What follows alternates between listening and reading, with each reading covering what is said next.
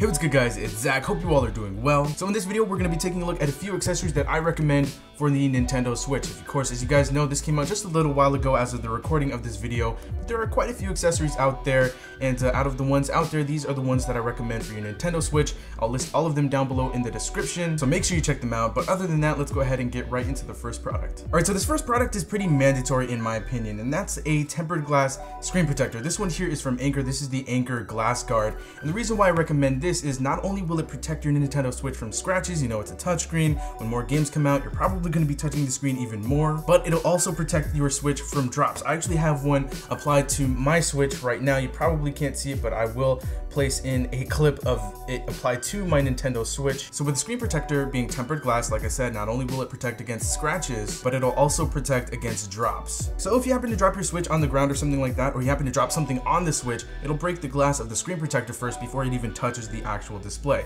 So I highly recommend that you pick up a couple of these. They actually come with 2 in each box, and they do come with whatever you need to get started. Applying it is super easy. Just make sure that your screen is perfectly clean. Just line up the screen protector. It does have cutouts for the speakers, and after that, you're good to go. Now, one thing I did forget to mention is that the Nintendo Switch dock, if you're planning on playing at home and on the go a lot, you're going to be taking this thing in and out of the dock quite a bit. So in the dock, it actually has little plastic ridges in there. Not sure if you can really see that, but sliding this in there can actually scratch up the display. And already there have been multiple reports of people getting their displays scratched up. Of course, it's not on the actual screen, it's more on the side bezel, but scratches are scratches, and this screen protector will of course protect perfectly against that. All right, so the next thing that I recommend you guys pick up for this is some portable power. You want to keep your Nintendo Switch running for as long as possible. So if you plan on taking this thing wherever you go, you're gonna want to keep this thing juiced up. As you guys already know, it has a USB Type-C port on the bottom, and it can be charged by power banks. Now the one that I've been using also comes from Anker, and this is the PowerCore Plus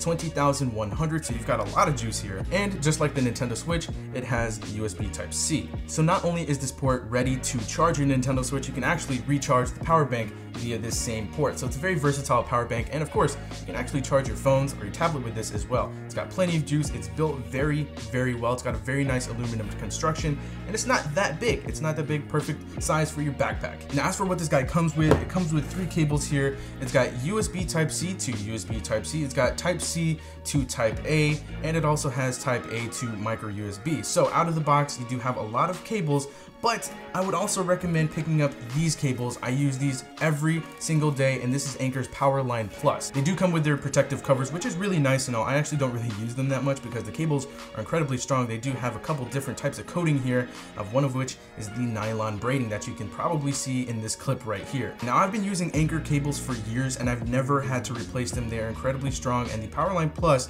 is no exception. So this one right here is USB Type-C to USB Type-C. So I can plug it right into this power bank and plug the other end right into the bottom of the Switch and just start charging. Now the great thing about this is that it actually charges, it delivers power while you're playing a game, so you don't have to sit and wait for it to actually charge. You can play while this is plugged in. I have tested it, and there are some sources online that say that this will increase the battery percentage while playing a game. So this is definitely an essential, especially when you're traveling with your Nintendo Switch. And the last thing about this power bank, since it does have an aluminum construction, you're going to want to keep it safe while traveling. This is actually my second one, and it's in brand new perfect condition. My first one is actually all beat up and scratched, so I probably should have used this. This does come in the box. This is just a little pouch that you can stick the power bank in and prevent it from scratches. Perfect for traveling with your Nintendo Switch. Pardon me for interrupting myself, but this was actually the point in the video where I was supposed to mention a giveaway I'm doing with Anker. So in this giveaway, we will be giving away 3 of these power banks and 3 of these glass guards. So if you have a Nintendo Switch or you're planning on getting one very soon, then this is definitely something that you want to enter. The giveaway will be open to the US, the UK, Germany, France, Italy, Japan, Spain, and Canada. All you have to do is drop a comment down below letting me know your favorite thing about the Nintendo Switch, and I will be choosing 3 winners in 2 weeks. So there you go, there's your chance to win some really awesome products. And now, back to myself. Alright, so next up, we have a stand, and as you probably already know, the Nintendo Switch does have a built-in stand, but as you also probably already know, it only provides one viewing angle, and it's also not the sturdiest thing in the world. It actually does snap off, and you can snap it back on. I think Nintendo designed that specifically to do that, but it's not the best thing in the world. Yeah, sure, it'll prop it up in a pinch, but at the end of the day, especially when you're playing with 2 players, you're gonna want this thing to have some nice viewing angles. So with this, the Satechi R1, which I've had for quite a while, I love this thing, this is going to enhance your viewing angles with the Nintendo Switch. So when you want to play the Nintendo Switch and you want it to be at a specific viewing angle, let's go ahead and take out the Joy-Cons here. You can place it right here on the stand, and it's very, very sturdy. Now this thing is actually made for bigger tablets, but of course you can use it with smaller tablets as well. This is kind of like the size of a 7-inch tablet, right? Or a large phone nowadays. And you can actually prop it up and you can adjust the viewing angles however you want. It's very, very sturdy, so you don't have to worry about this thing tipping over. And it's made with premium materials, so this thing is gonna last for a very long time. So if I just wanted to play a quick game while I'm on the go, I can pull the stand out of my backpack. It actually does have a protective cover, which I misplaced unfortunately.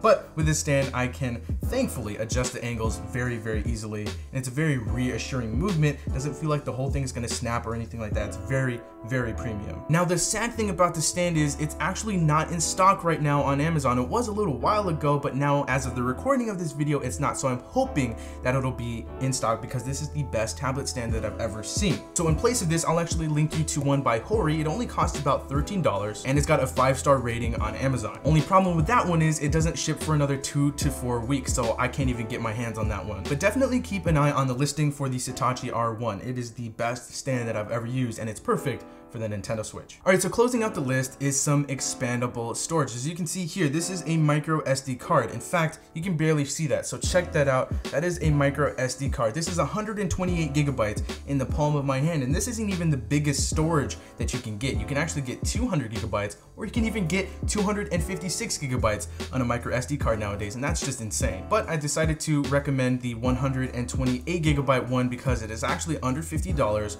As of right now, you can grab it for about $40, and it will greatly expand the storage of your Nintendo Switch. Now, games like Breath of the Wild, for example, are about 13 to 14 gigabytes. They can take up storage very easily. So as time goes on and more games come out, you're gonna need more storage. So this is a great way to future-proof your Nintendo Switch as far as storage goes. So I highly recommend picking one of these up right now. So when putting this video together, I actually originally planned to feature some sort of carrying case or protective cover for the Nintendo Switch, and there are quite a few on Amazon right now. Some even have a Legend of Zelda theme, a Super Mario theme. Now, the one that I would personally try out, unfortunately I don't have it right now, it's about $23. It's from Butterfox on Amazon. It has a 4.5 out of 5-star rating, and yeah, it looks pretty good, but that unfortunately does not carry everything. So if you wanted to go to a friend's house for the weekend, for example, or you're just traveling and you do plan on playing this on a TV, you're gonna need to carry your dock around with you.